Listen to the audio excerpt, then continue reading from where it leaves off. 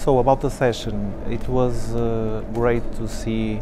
the perspective of the main stakeholders of the city in terms of real estate investment. It's always very good to see how Porto is perceived from foreign investors, and this is always a great opportunity for us to take some inputs and have the approach that we have been always having since the recent years, is a continual improvement of what we can do in terms of service to the ones that want to make the economics of the city vibrant and help accomplishing the dreams of the people and the goals of the enterprises that want to be in Porto,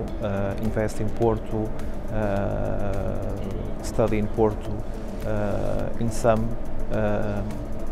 experience the city in all its dimensions.